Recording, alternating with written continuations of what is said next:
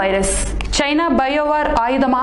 ఇప్పుడు అందరిలోనూ తలెత్తుతున్న ప్రశ్న ఇది. డేంజరస్ కరోనా వైరస్ ఇప్పుడు డ్రాగన్ దేశానికి కొత్త దడగా మారింది. ఎన్ని జాగ్రత్తలు తీసుకున్నా అంతకంతకు విస్తరిస్తోన్న కొత్త వైరస్ తో చైనా ఉక్కిరిబిక్కిరి అవుతోంది.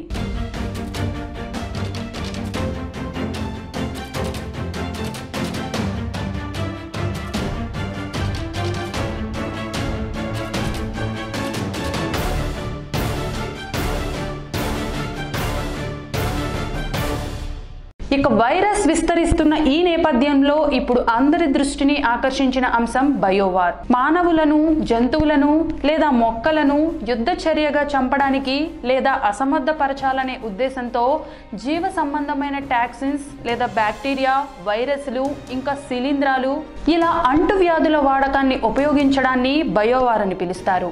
ఈ రకమైన యుద్ధం అణుయుద్ధం అలాగే రసాయన యుద్ధాల నుండి భిన్నంగా ఉంటుంది.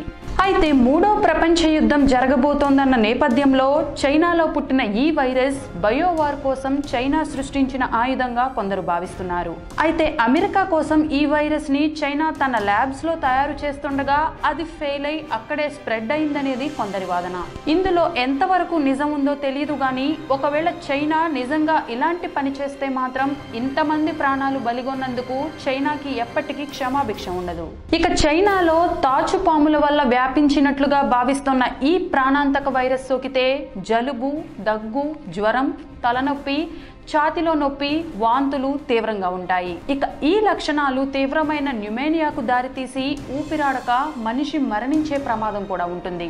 ఈ లక్షణాలకు చికిత్స చేయడం తప్ప ప్రస్తుతం ఎలాంటి వ్యాక్సిన్ అందుబాటులో లేదు. కాబట్టి అణ్వాయుధాలు ఉపయోగించకుండా ఇలా వైరస్ ను వ్యాప్తి చేస్తూ అమెరికాను దెబ్బతీసే ఉద్దేశంతో చైనా ఉందా అనే అనుమానాలు వ్యక్తమవుతున్నాయి. ఇక తెలుగులో వచ్చిన సెవెంత్ సెన్స్ మూవీ కూడా ఇంచుమించు ఇలాగే ఉంటుంది. అందులో కూడా ప్రమాదకర వైరస్ ని ఇండియా మీద స్ప్రెడ్ చేయడాన్ని కళ్లకు కట్టినట్లు చూపించారు. ఇప్పుడు ఇది కూడా ఇండైరెక్ట్ గా అలాగే ఉందనేది చాలా మంది అభిప్రాయం. అయితే ప్రస్తుతం చైనాలో ప్రపంచంలోనే అతి పెద్దదైన వ్యాధికారక వైరస్, బ్యాక్టీరియాలను పరిశీలించే ప్రయోగశాలల వ్యవస్థ ఉంది.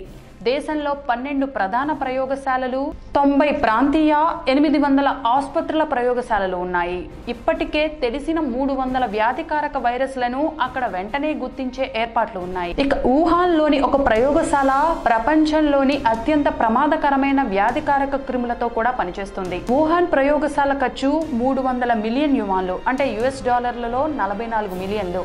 ఇది అభివృద్ధి చెందుతున్న వ్యాధుల నియంత్రణపై దృష్టి పెడుతుంది.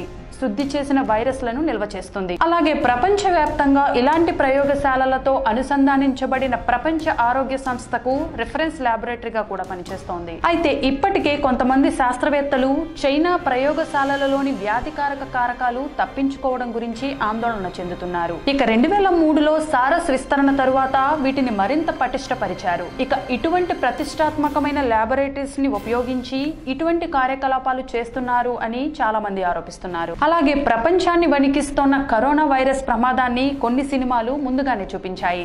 2011లో వార్నర్ బ్రదర్స్ నిర్మాణంలో తెరకెక్కిన మెడికల్ డిజాస్టర్ థ్రిల్లర్ కంటేజియన్ చిత్రం కరోనా వైరస్ పరిణామాలను కళ్లకు కట్టినట్లు చూపించింది. ఇక ఇప్పుడు అదే నిజం కావస్తోంది. ఏది ఏమైనప్పటికీ ఇప్పుడు విస్తరించిన కరోనా వైరస్ ను మాత్రం చాలా మంది బయోలాజికల్ వార్ఫేర్ గా అభివర్ణిస్తున్నారు.